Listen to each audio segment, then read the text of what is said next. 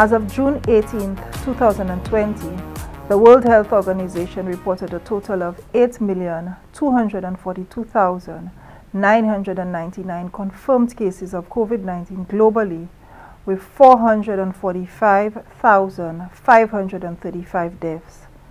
Within the region of the Americas, there was a total of 4,015,386 cases. Testing results received on June 18, 2020 indicated 35 negative test results. A total of 1,484 tests have been carried out to date, and the recorded number of confirmed cases remain at 19. 18 of those cases have fully recovered.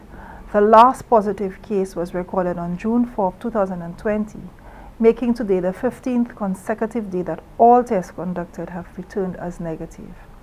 As we continue to live in this COVID-19 environment and adapt to the new normal, we remind the public on measures to remain and to maintain their mental health and to stay healthy. Keeping healthy is extremely important during this time and will ensure a strong immune system to increase your chances of preventing and fighting the disease.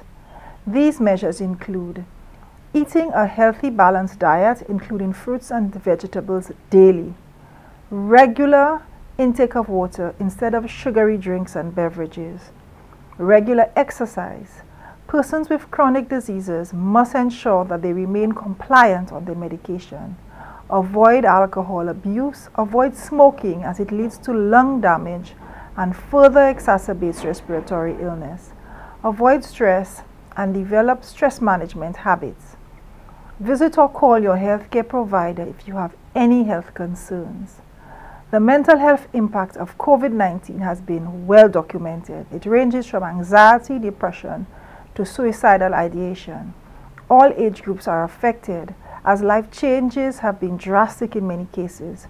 The new reality of working from home, less social contact with family and friends, homeschooling for children, and being unemployed is actually a difficult time for most persons. Persons are encouraged to seek help at the National Mental Wellness Center, the 201 Helpline, or from trusted family members and friends if needed.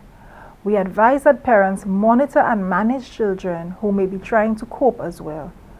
Also, persons should try to provide support to family and friends who may not be managing well to the COVID-19 environment.